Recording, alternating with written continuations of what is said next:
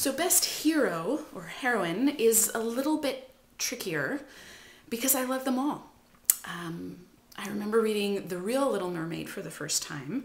I had this, I suppose this is the only sort of autobiographical part of Storybound. When I was in middle school, I had a strange schedule, so my study hall I spent alone in the library. And I would never do homework, but instead I would go to this particular spot, I can still see it, that had all the fairy tales. And I just would read through them one after another. And that's where I found the original versions of the story, which sometimes don't have such happy endings. So I think The Little Mermaid is the tragic heroine. I still like Beauty from Beauty and the Beast. She wins because, of course, she's able to see beyond appearances and appreciate the true nature of someone. But I don't know, it's a toss-up. Maybe they would have to fight it out and see who would win.